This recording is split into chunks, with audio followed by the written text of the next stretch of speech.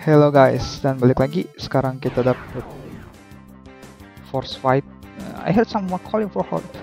Looks like she got attacked by the monster. Ini orang. Oh cewek ya, bener. Aduh, anjir. Harusnya tadi gua nginep dulu ya. Oh enggak, jadi kuat deh. Tapi bahayanya kalau misalnya itu diserang mati, ntar gimana? Scaven. Yay. Thank you for saving me from these monsters. I need a crystal in the cave to save my hometown. Which you help me? No. I do not want to help you. By the way, my name is... Scanner is like improper wish. Kairis, biarin aja kayaknya. Kairis, join the team. Dan apakah aman kalau langsung aja? We need to find a crystal. It's more can change your perception of the world. Wow. And with it you can fight the evil that threatens my village.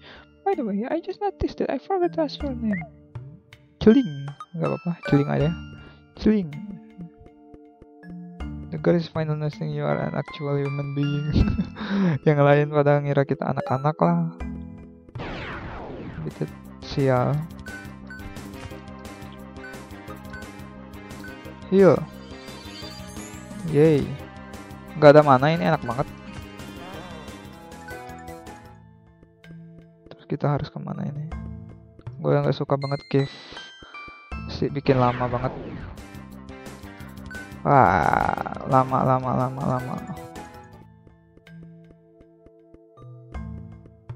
Wah, ada apa ini?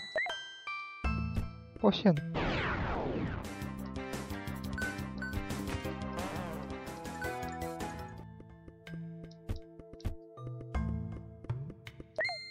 Mobil gills. Oh shit. Cepet banget lah.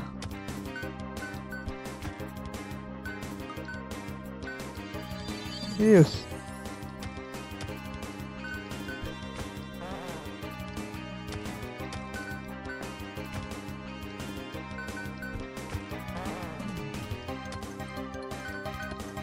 Sejauh ini Evoland game ini benar-benar lumayan menarik ya. Meskipun gue benci turn based battle yang tiba-tiba kaget kayak gini, aduh. Karena bikin lama.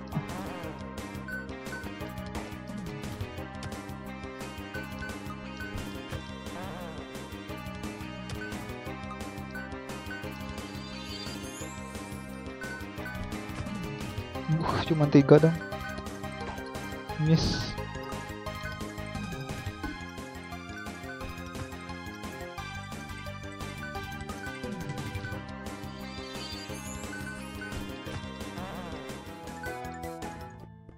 Kayaknya emang ke atas deh.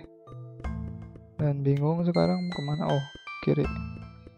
Gak bisa lari ini, gak bisa lari.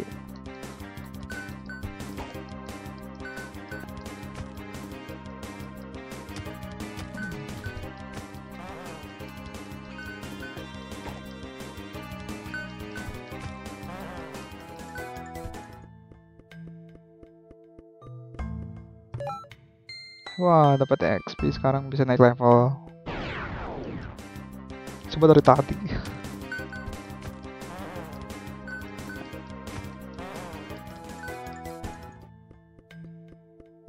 Mulai berkabut. Ini biasanya makin kuat monsternya.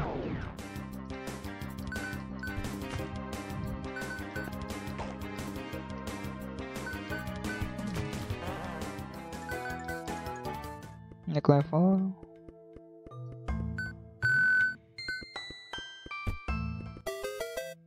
Bintang lagi, dapat bintang.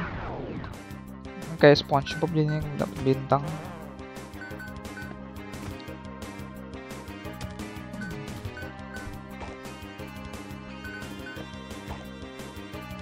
Miss dong.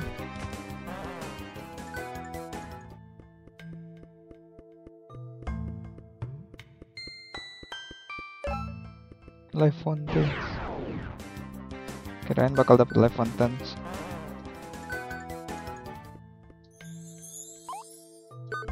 Save. Dan kayaknya sampai sini dulu Makasih buat kalian yang udah nonton, subscribe. Kita bakal lanjutin lebih dalam di cave. Dan see you in the next episode. Bye.